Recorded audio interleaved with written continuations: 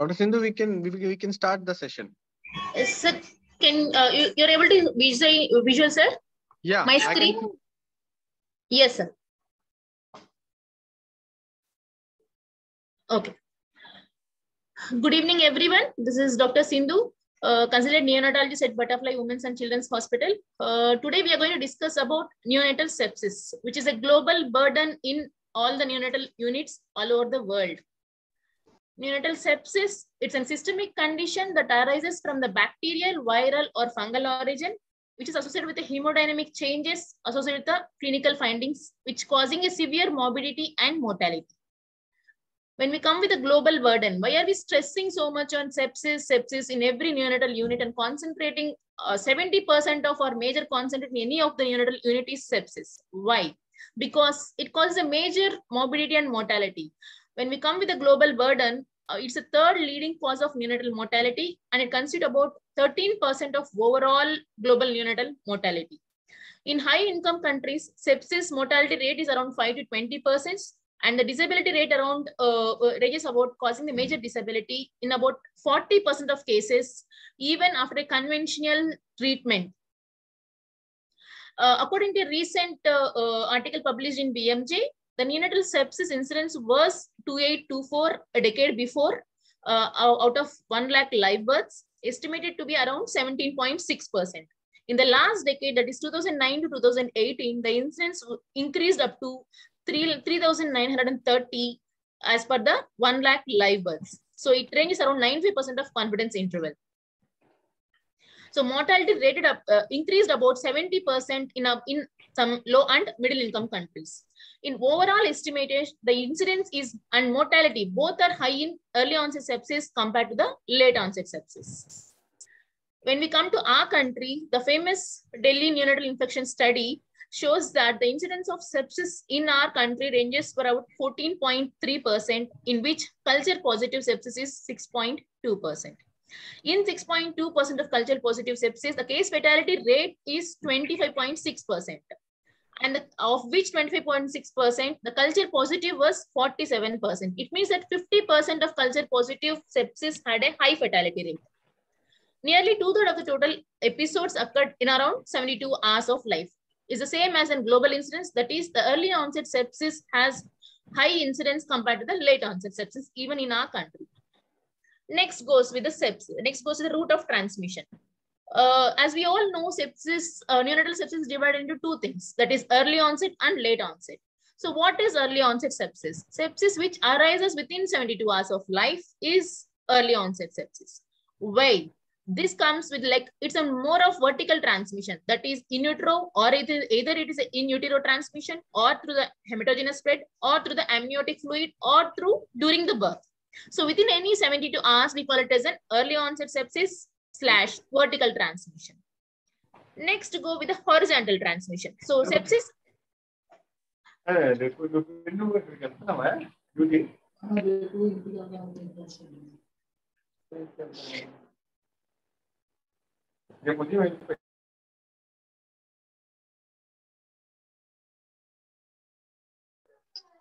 Yeah, you can unmute yourself, Dr. Sindhu. I think I have by mistake muted you.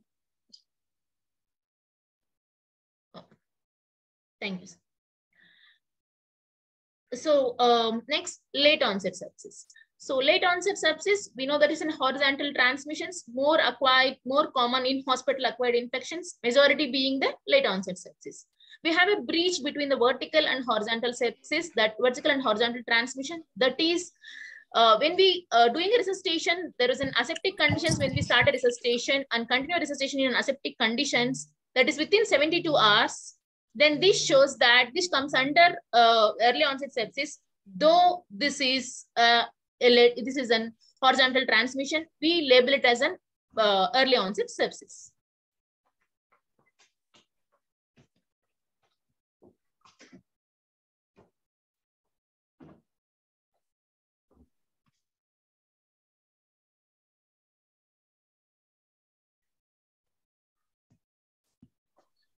Convenience. Yeah, please continue. Yes.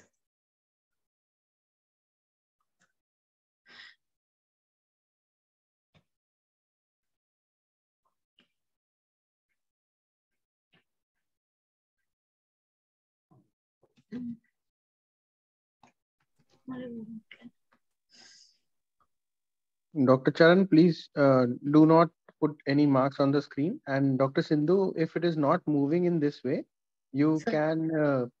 can minimize in the screen format which is chosen by you right now, and you can continue on this screen. No worries. Okay.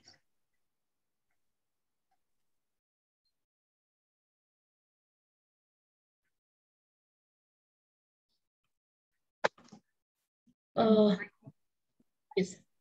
After the routes of transmission, so now we have understood regarding the early onset sepsis, how it is going to be transmitted to the baby, and late onset sepsis, how it's going to transmit it to the baby. Next comes to the nomenclature. There are different nomenclature labeling the sepsis. The most common are probable sepsis. Probable sepsis is both clinical and laboratory findings suggestive of infection, but the blood culture is sterile. Then we call this, it could be a probable of sepsis because sepsis screen is positive and the clinical findings are also suggestive. This is the most common because most of our blood cultures doesn't exactly show the culture positivity. So we could label it as a probable sepsis. Next, clinical sepsis. Clinically, the baby looks septic, like sepsis, but septic screen and blood culture are sterile. Both are sterile. Then we label it as a clinical sepsis. Definitive sepsis, yes, we have already known that it's a culture positive. Then we label it as a definitive sepsis. And finally, it is suspected sepsis, where most of us gets confused. Here, the suspicion of the sepsis comes only the risk factors. It's based upon the risk factors and clinical features. But the clinical codes, which we are expected to be to see in the baby, and the screening tests are not suggestive of sepsis, then we should label this as a suspected sepsis. This is more likely to rule out the sepsis than the rule in the sepsis. So we suspect sepsis based upon the risk factors and the clinical features, which we are going to discuss in the further slides. But the screening tests are not suggestive, and we should not label this as a suspected. It's more about the ruling out the sepsis than the ruling the sepsis.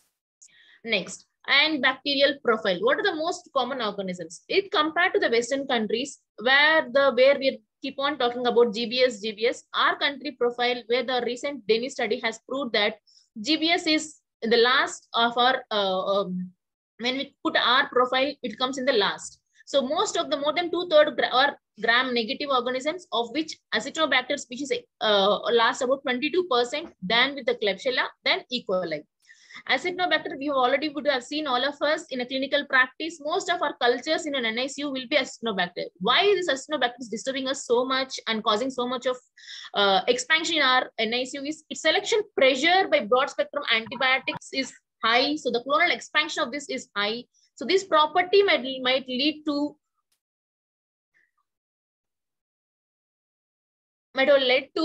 more proliferation and subsequent dominance in our country. After this, there is a mix in both. When we should clearly see that both in early onset sepsis and late onset sepsis, there is no difference in the bacterial profile. It is the same. Acinetobacter and Klebsiella and E. coli, which is predominant of all the sepsis, which is gram-negative organisms are more predominant than the gram-positive organisms. In gram-positive, if it comes to the gram-positive pathogens, where cons is a major, that is coagulation-negative Staphylococcus is a major, next with the Staph aureus, then with the Enterococcus species.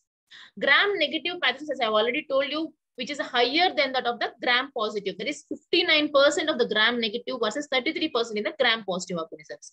So in our country, it's maybe due to the prophylactic changes in the, or due to the proforma changes in the maternal birth tract, or due to where we can't isolate, where we are not able to isolate the group B streptococci, or in use of antibiotics is profound in maternal as well as neonatal. The group B streptococcus is in the last in our profile. Neonates infected with Pseudomonas species has the highest fatality rate. So multi-drug resistance bacteria is the same as the incidence. The drug resistance is higher in Acinetobacter, next with the Klebsiella, next with the E. coli. When it comes to gram-positive organisms, methicillin resistant are more prevalent, about 61% of cons, then compared to 38% with Staphylococcus aureus. So cons are more of methicillin resistant, where then compared with the Staph aureus. So we have discussed about what is the origin, how it is going to be transmitted, then what is the bacterial profile in our country, then what are the signs and symptoms. The non-specific symptoms, every baby present with the same symptoms, whatever could be the diagnosis, that is lethargy, poor feeding, fever, hypothermia, vomiting, diarrhea, abdominal distensions. So whatever could be the symptoms will be this. All these are non-specific symptoms like seizure, encephalopathy. So even if you think about IEMs, or even if you think about any other RDS, all these will be like incidents. It will be more of the same symptoms like lethargy, poor feeding, hypothermia, vomiting, seizure, encephalopathy, and all. System specific. Here we can differentiate where is the origin of the sepsis. Like if there is a high pitched cry or incessant cry with seizure and all, we can think of more going towards the meningitis.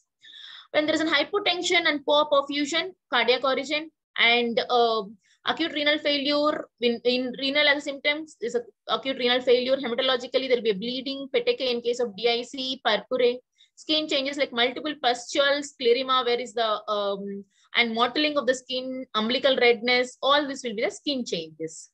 When we go with the evidence, what is the most common symptom for the baby or a sign we can see in the first 6 days is most prevalent symptom is, we can see here it is an tachypnea and the fever. Tachypnea, that is respiratory distress, and tachypnea and fever are the most two prevalence of the symptoms in first 6 days of babies. Whereas when compared to the 7 to 59 days, most common sign is fever. Next most common comes with the his birth asphyxia. That is, his baby did not cry at birth. And next common symptom would be nasal flaring, that is respiratory distress. So when compared to the first 6 days and the next 7 to 59 days, first 6 days the most common is tachypnea and the fever. Whereas when compared to 7 to 59 days, where the most common symptoms could be birth asphyxia, along with it is respiratory distress. So the young infant clinical sign study group has shown the independent clinical predictors for severity of illness occurring in 0 to 6 days age group each. The most common symptoms is shock. That is, either the baby will be having signs of shock like convulsions, or baby will delay capillary refilling time and prolonged refilling time, or temperature instability, difficulty in feeding. All these things will constitute the high incidence of the illness, severity of the illness, which require for hospital admissions. Investigations. Septic screen. Septic screen is the main 5 components of the septic screen is total leukocyte count, absolute neutrophil count, immature total neutrophils, micro ESR, and C-reactive protein. Of these 5, total leukocyte count, leukopenia is more towards sepsis compared to the leukocytosis, because leukocytosis can be positive any of the babies. Like if the baby is having an incessant cry from the past 3 to 4 hours, there will be leukocytosis. Any signs of inflammation, there will be a signs of increase in leukocyte count. Even if there is maternal flora or maternal inflammation carried toward the baby, there will be a high leukocytic count. So leukopenia is more towards the neonatal sepsis compared to the leukocytosis. That is TLC count less than 5,000. Absolute neutrophil count, that is less than 1,800. This can easily plotted in our charts, Monro chart in term babies and Musino chart in preterm babies. Mature to total neutrophil count. This is the percentage is more than 20% in preterm babies and more than 27% in term babies is abnormal. Micro ESR, that is 3+ age in days after day 1 of life, is considered as an abnormal. And C-reactive protein, we all know it's more than 10 milligram per DL is taken as a positivity. C-reactive protein, the sensitivity and the negative predictive value, the two CRPs are negative. The negative predictive value will be around 95 to 100%. That is, if the 2 CRPs are consecutive CRPs are negative, it means that we have ruled out, but there is no sepsis for that baby. That negative predictive value is almost 95 to 100% in that baby. So when we come to the septic screen investigations, 2 abnormal parameters. Out of these 5, if there are 2 abnormal parameters in the screen, is associated with sensitivity of 93 to 100% and specificity of 83% with a negative predictive value of 100%. So the 2 abnormal parameters of the screen were, so there is 100% of negative predictive value. If 2 parameters are abnormal, it should be considered as a positive screen and the neonate should be started on antibiotics. If the screen is negative, so we have sent a screen where there is 2 parameters are abnormal, positive screen we should consider and start on antibiotics. If the screen is negative completely, then even this clinical suspension is persisting, till the tachypnea is persisting, till the baby is lethargic, till there is no improvement in the clinical status.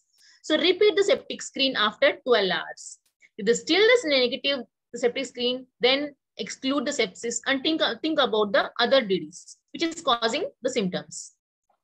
So here we should have a clear picture that if the septic screen is negative, but still we have a clinical suspicion of the sepsis, repeat the screen after 12 hours. So that makes a bit clarity for the sepsis and to rule out the other disease. So the other investigations, we know chest X-ray to rule out pneumonia. If there is suspecting of abdominal distension and necrotizing enterocolitis, get an abdominal X-ray. And urine culture to be done. Urine culture have a low yield and are not indicated routinely. Usually we don't send urine culture. So if there is a urine culture, if you are taking and suspecting of UTI occurs, if there is more than 10 WBC per cubic mm in 10 ml of centrifuge sample or 10 to the power of 5 per ml in urine obtained by a catheterization, or any organisms obtained by suprapubic aspiration is considered as an UTI. Next, early onset sepsis. Early onset sepsis, clearly we should, so before getting a clear picture of early onset sepsis, let us discuss on risk factors. There are 2 kinds of risk factors. One is perinatal risk factors, which are normal, then extreme risk factors. Perinatal risk factors are 6. They are rupture of membrane that is more than 24 hours, spontaneous preterm labor, chorioamnitis, prolonged labor, that is stage 1 and stage 2 labor for more than 24 hours, single unclean or more than 3 sterile per vaginal examinations, and perinatal asphyxia. These are the 6 risk factors included, out of which extreme risk factors are chorioamnitis, that is intraamniotic infection. What is intraamniotic infection and inflammation? This includes maternal fever, that is maternal temperature more than 100. And in case of, we should divide into 2 things. Confirmed III, that is intraamniotic infection and inflammation. Confirmed III, that is intraamniotic infection and inflammation, it is confirmed.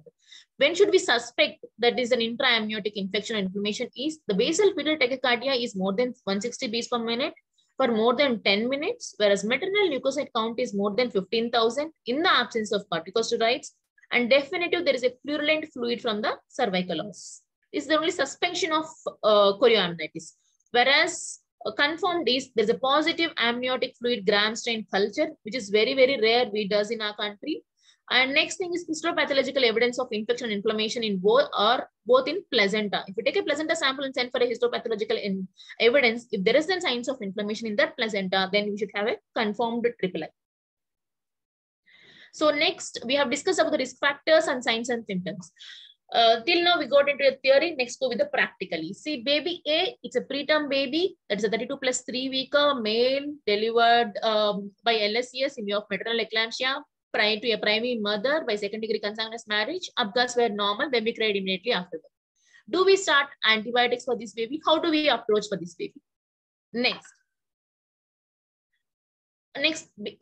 just keep in mind, I'll be discussing later on about these babies again. That time you'll get a clarity. You should be able to answer these babies when we complete our sessions.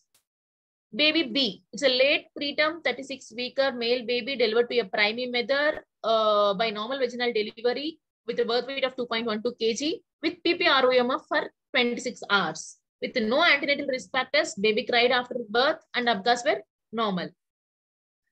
Last baby, baby C, it's a term baby delivered by LSES in view of oligohydramnios with PROM for 24 hours and history of maternal fever 20 hours before delivery.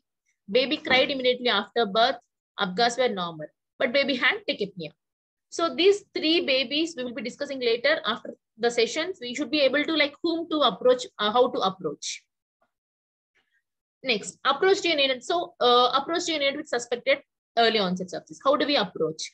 So after completing of my session, you should be able to carry on at least one point, that is there is no rationale to perform septic screen in suspected EOS. There is no role of septic screen in suspected EOS. The negative predictive value for various septic screen in our panel, there is 5 panels which we have discussed the screens, where having very, very low threshold to rule out sepsis. So this negative predictor value is very, very low. So in case of you're suspecting sepsis, the septic screen has no role. And it's more about a rule out of sepsis than compared with the rule in sepsis. So procalcitonin, interleukin 6 are more promising standards, but yet to come to our bedside. So early onset sepsis, we're discussing in two categories. There is symptomatic neonates and asymptomatic neonates. Symptomatic neonates. Neonates who turn symptomatic within 72 hours must be clinically assessed for a probability of sepsis.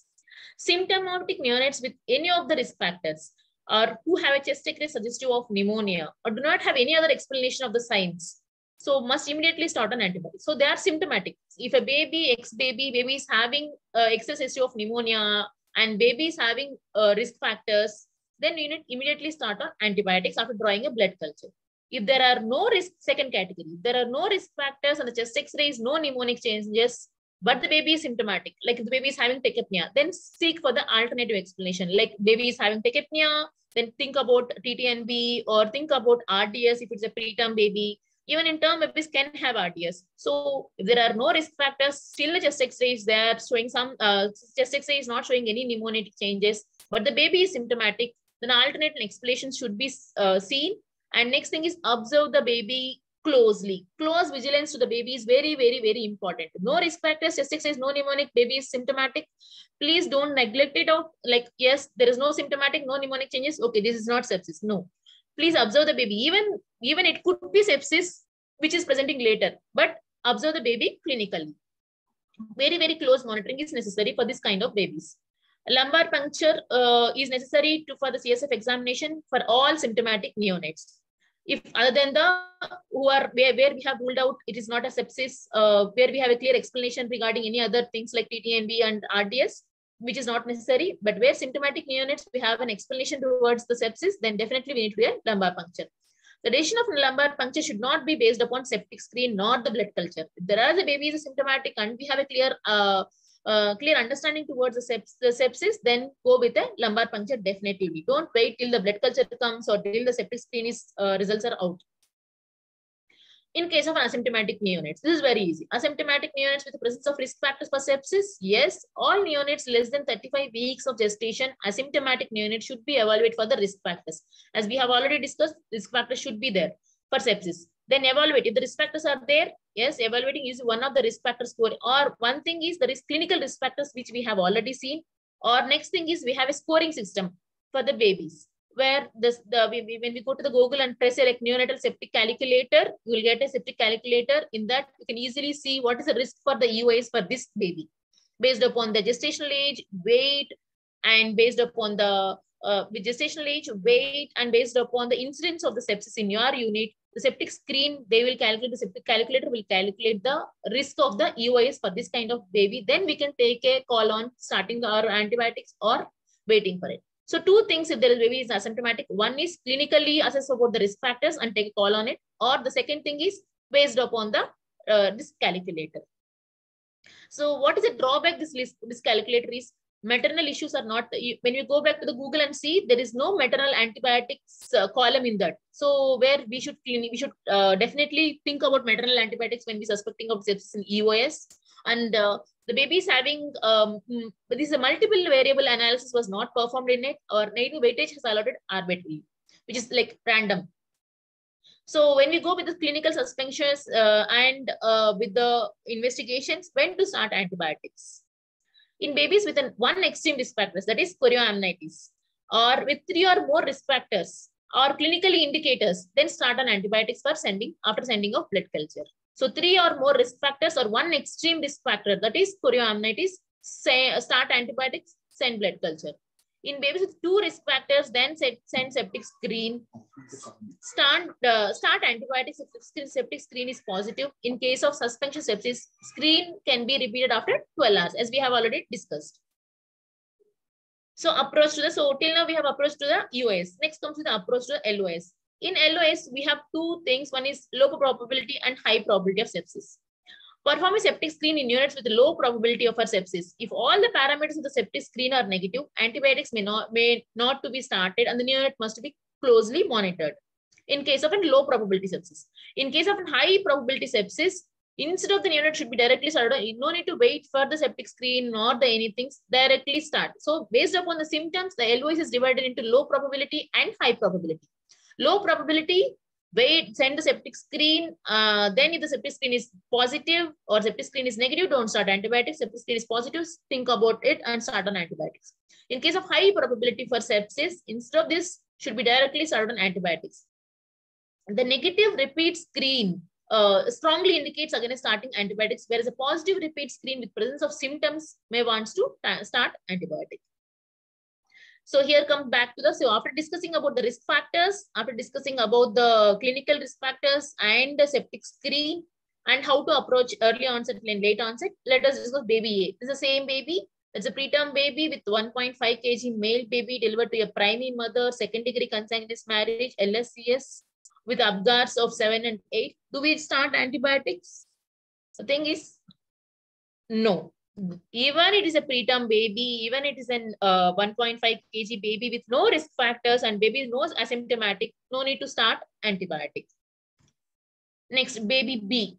Late preterm male baby delivered to a primary mother by spontaneous vaginal delivery with a birth weight of 2.12 kg, PPR for 26 hours, no antenatal risk factors, baby cried with 1 cycle of bag and mask. Do we start antibiotics? Here comes the dilemma. So we have two risk factors. One is spontaneous vaginal delivery and PPROM. Two risk factors, what do we do? So two risk factors, what do we do?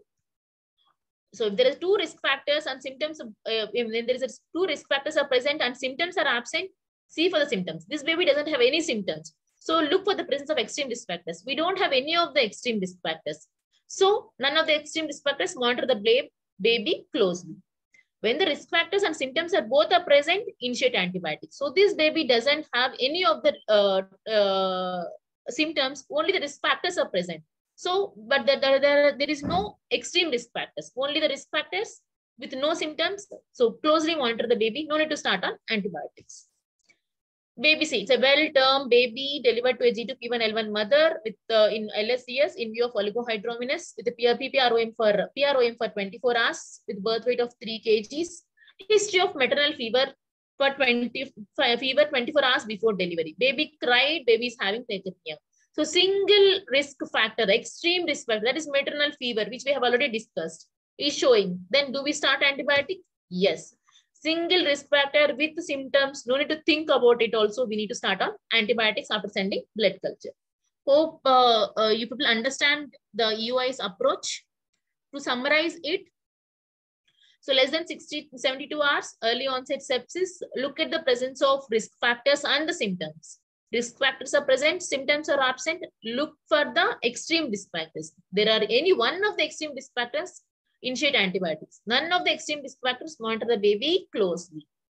Risk factors and symptoms both present, then start on antibiotics. No risk factors and symptoms present, no risk factors but symptoms are present, then look the severity of the neonatal symptoms.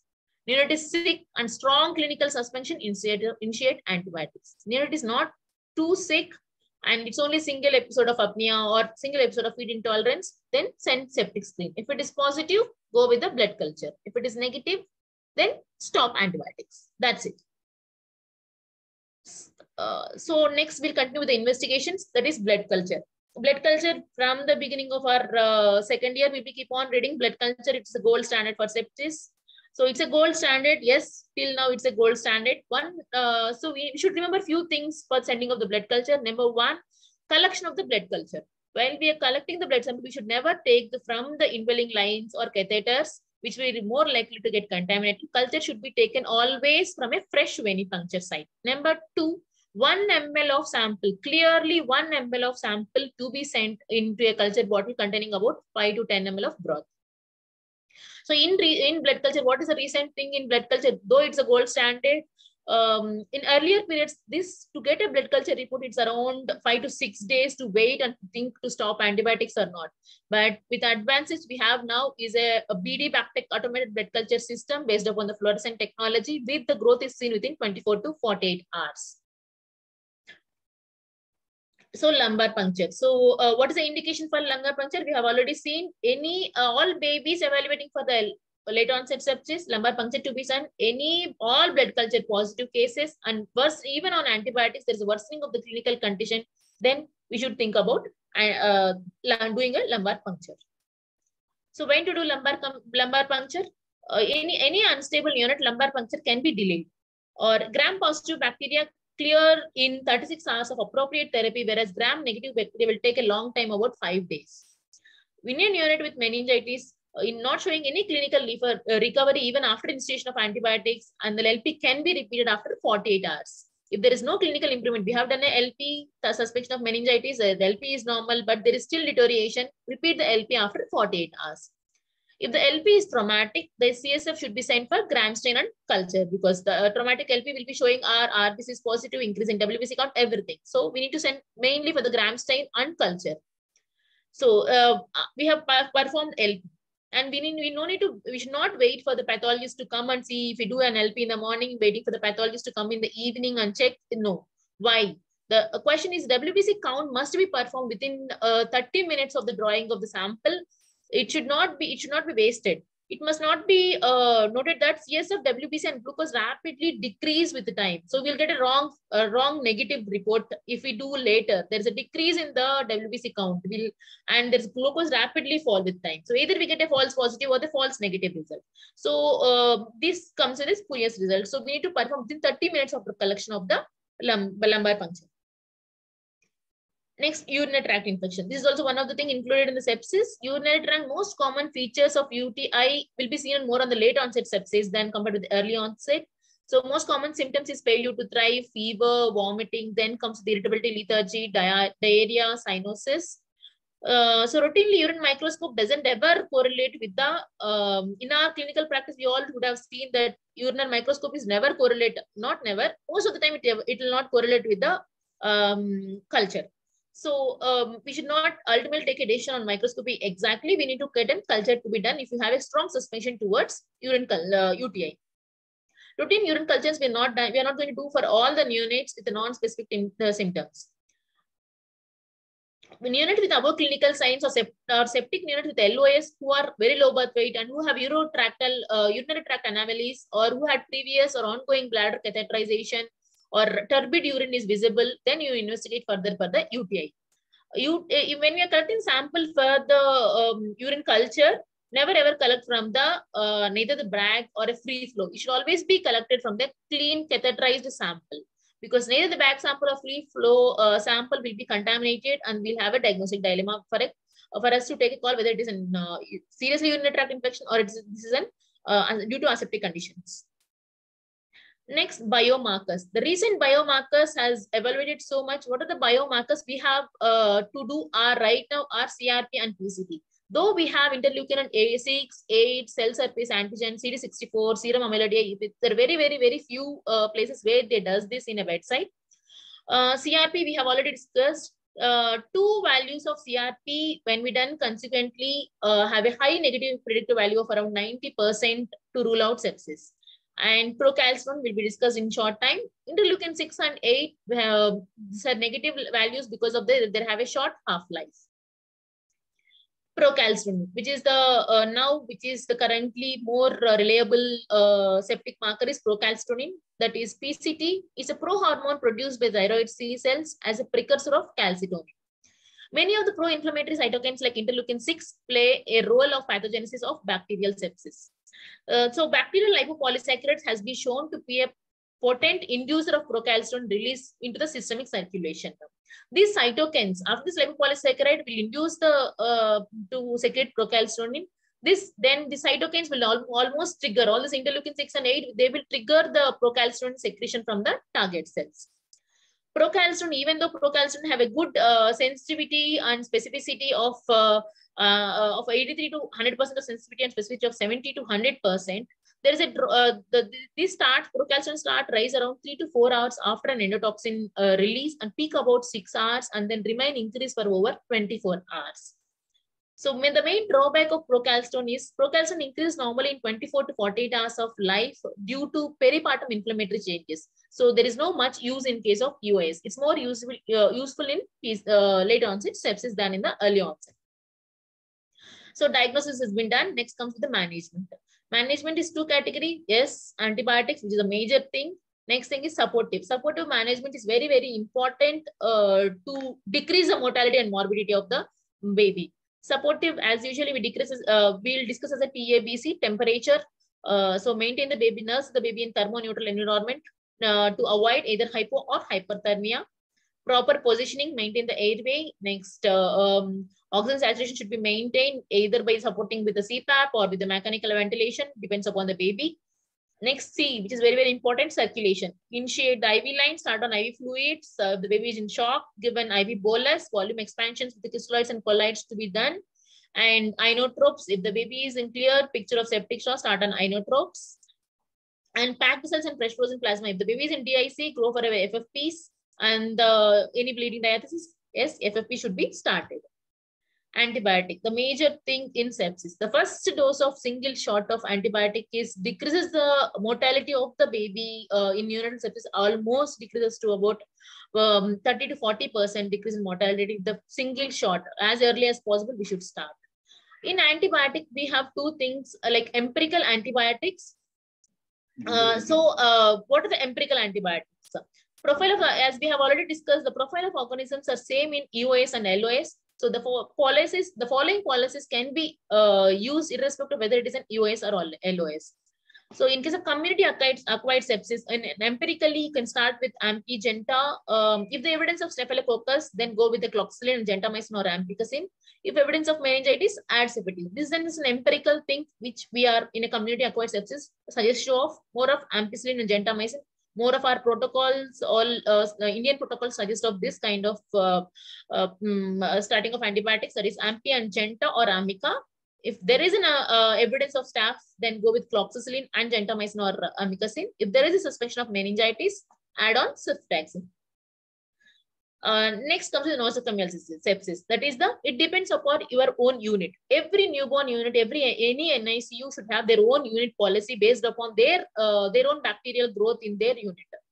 Every newborn unit must have own unit policy based upon their local sensitivity and specificity. Preferably choosing penicillins plus aminoglycids when you are preparing for a proform or policy for your unit.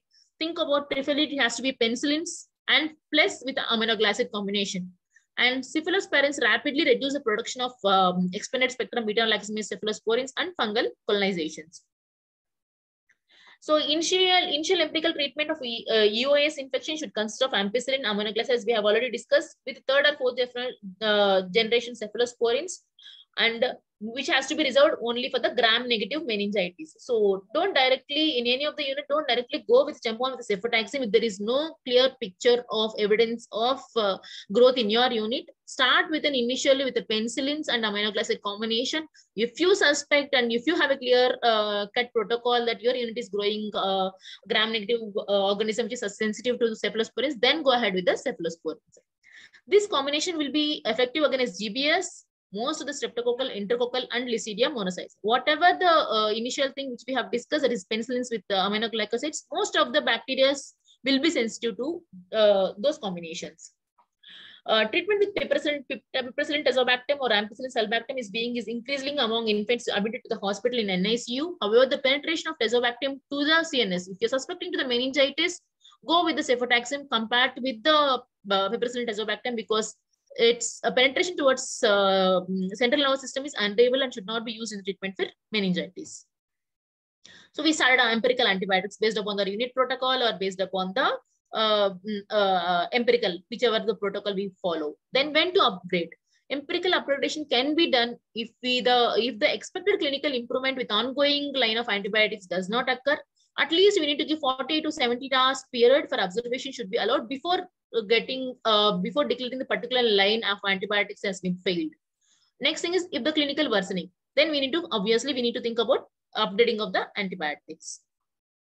Antibiotic stewardship. Why antibiotic stewardship is now ongoing theme or ongoing debate is going on. Antibiotic stewardship is antibiotics which we have are less, organisms which have more, and all the organisms are even smarter than the antibiotics which we have, where they're getting too much of resistance for all the antibiotics which we have.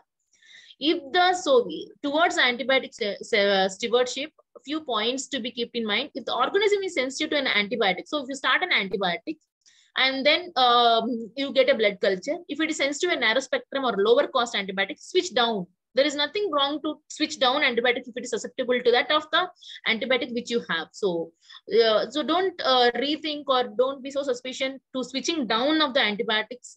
As we upgrade, the same way we should think about switching down also the same way. If a possibly single sensitive antibiotic must be used, except in case of Pseudomonas, where two sensitive antibiotics should be used. If the empirical antibiotics are reported sensitive, but the neonate has worsened on these antibiotics, it may be in case of in vitro resistance. Antibiotics may be changed to an alternative sensitive antibiotic with narrowest spectrum or a lower cost. The empirical antibiotics which we have started are resistant, but the neonate has improved clinically. So we are seeing that this antibiotic is resistant, but the neonate is clinically, so far, which is important is clinical improvement. Improved clinically, it may or may not be a case of in vivo sensitivity. In such cases, careful assessment must be made before deciding about empirical antibiotic, which is continuing of the empirical antibiotics. One must not continue with any with antibiotic with in vitro resistance in case of Pseudomonas or Klebsiella or MRSA, or in case of CNS infections or deep-seated infections. If no antibiotic has been reported sensitivity, but one or more has been reported moderately sensitive, the intermediate sensitivity is seen, there must be change in such antibiotic at the highest permissible dose. Then think about the MIC value. Then if you can think about the MIC value and then start on intermediate sensitivity, or you can think about combination of the antibiotics, which is the symbiotic relationships, which helps us to clear that organism. So started on antibiotics. Next, how many days of antibiotics to be given? For the culture positive sepsis, yes, total duration should be 10 to 14 days. If a culture negative sepsis, the blood culture is reported sterile at 48 hours. Then think to when to stop antibiotics. Asymptomatic neonate with the risk of UAS, stop off antibiotics. Suspected UAS or LOAS and the neonate becomes completely asymptomatic over time, then you stop antibiotics. And mainly, then you should take a call depends upon the clinical condition of the baby to stop antibiotics if the culture negative. So the recent ones, which have shown that short course of antibiotic, that is 1 or 2 days versus 7-day course of intravenous antibiotics for a probable sepsis.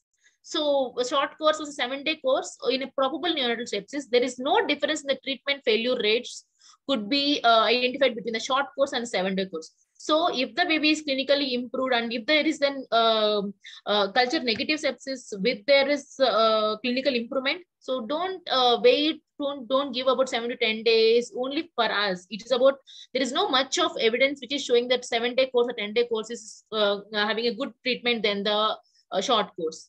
So this is one of the proof of it, out of it. Next, finally, is meningitis. Gram-Stein-proven meningitis or CSF, meningitis suspecting CSF examination should go with a total course of 21 days. While in case of meningitis, what are things to be monitored in a baby?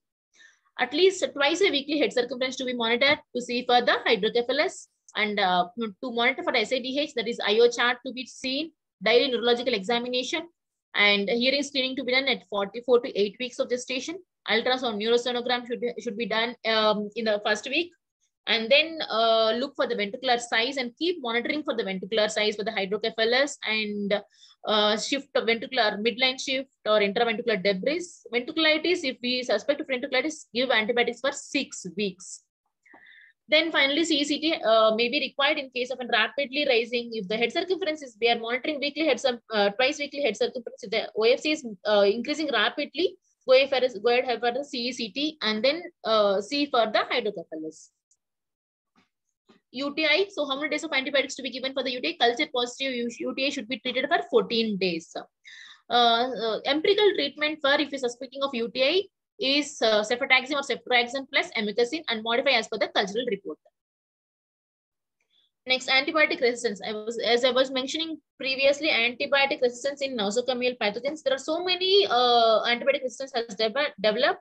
That is invasive infection due to extended spectrum beta-lactamyces producing enterobacterial species, that is ESBL. In this case, avoid beta-lactam containing antibiotics. Combine with beta-lactamase inhibitors or quinolones. That is carbapenem treatment, although the use of cefepime could be considered. MRSA, think about giving vancomycin or linezolid.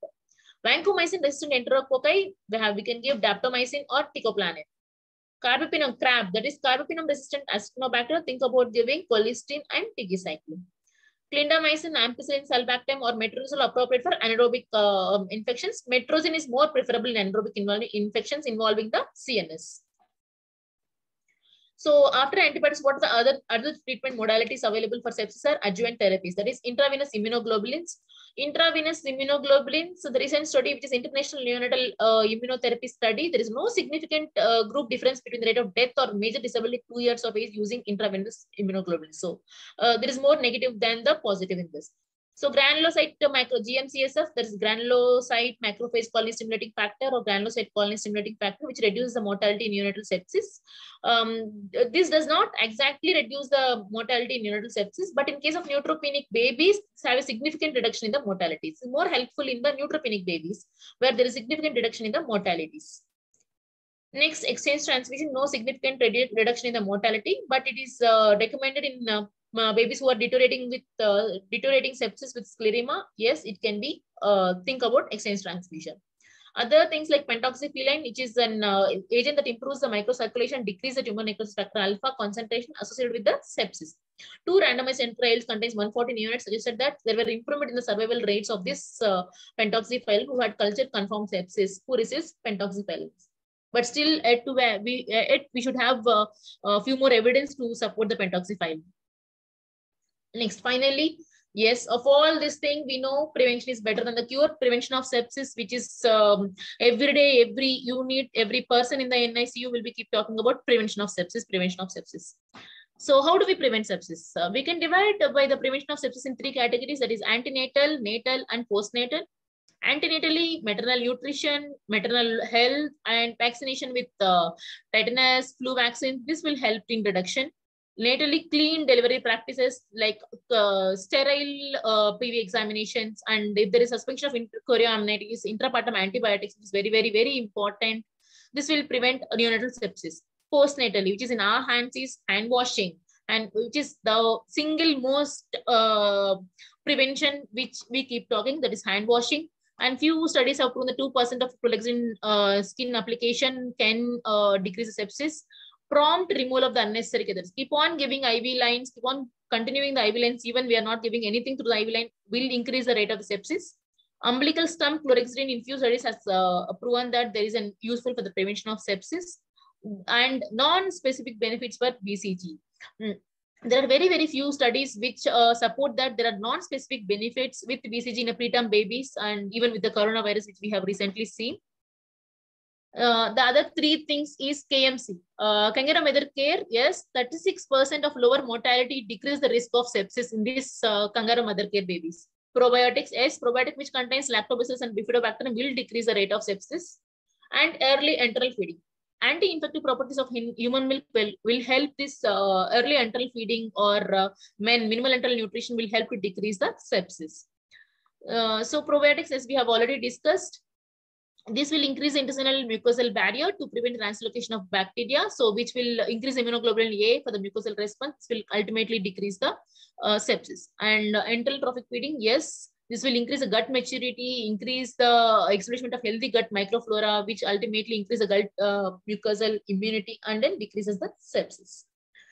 And final thing is early antibiotic exposure versus adverse outcome in the preterm and very low birth weight babies.